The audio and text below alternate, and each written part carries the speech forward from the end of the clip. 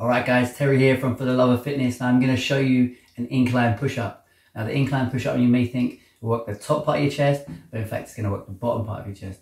If you wanted to work the top part of your chest, you'd have to do a decline push-up. Okay, so this exercise, the incline push-up, is easier than a push-up on the floor. So if you struggle with these, you can start on these one first. So what we're going to do is we're going to make sure our body is straight. We're going to keep our hands shoulder width apart.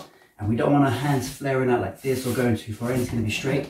And we make sure our elbows are not flaring out too much. So hand shoulder width. It's about 45 degrees. Your elbows are coming out. And you're going to come down, chest touching the bench or whatever you've got there. Come up. Come down. As you come up, breathe out. So everything's tight. Squeeze the stomach together. Squeeze the glutes together. Keep that body straight.